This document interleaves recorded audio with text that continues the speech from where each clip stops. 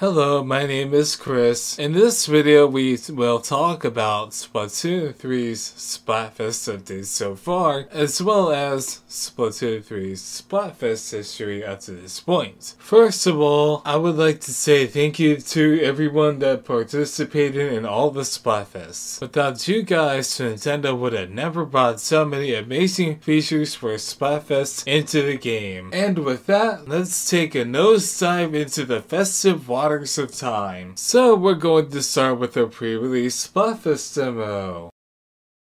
Oh, good gravy. The Splatoon 3 Direct introduces the reimagining of Splatfest as festive, friendly competitions with 3 teams instead of 2, and they also introduce the initially flawed concept of tricolor turf war.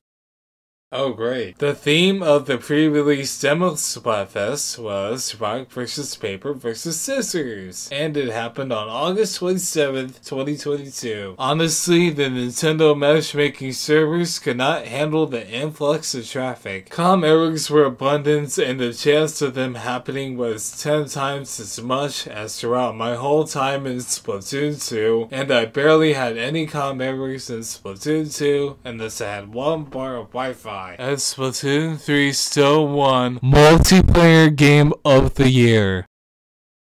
Really? In any case, Team Rock ended up winning that Splatfest. Hooray. Now back to Splatoon 2 until the full game was released on September 9th. Splatoon 2 started to feel awkward to play as players were looking for a multiplayer match of some sort, trying to reach Profesh rank in Splatoon 2 Salmon Run, trying to do Squidwalls and Squid Surges that did not exist, and trying to 100% the single-player Octo Expansion DLC campaign, all before the release of Splatoon 3. Also, Nintendo announced a double gold rewards bonus for pre-ordering in the month of September, and several other physical retailers offered their own unique pre-order bonuses for the game. And yet, also, Best Buy really got a way early head start on opening up pre-orders. What's up with that? Next thing you know, we're past the September 9th release date, and there were some balance changes made to Splatfest. Yay? Next, Splatfest up with Gear vs Grub vs Fun. Now listen, I was on Team Gear, and looking back, I see now that our win was undeserved. Tricolor battles had started to appear less often for the defending team.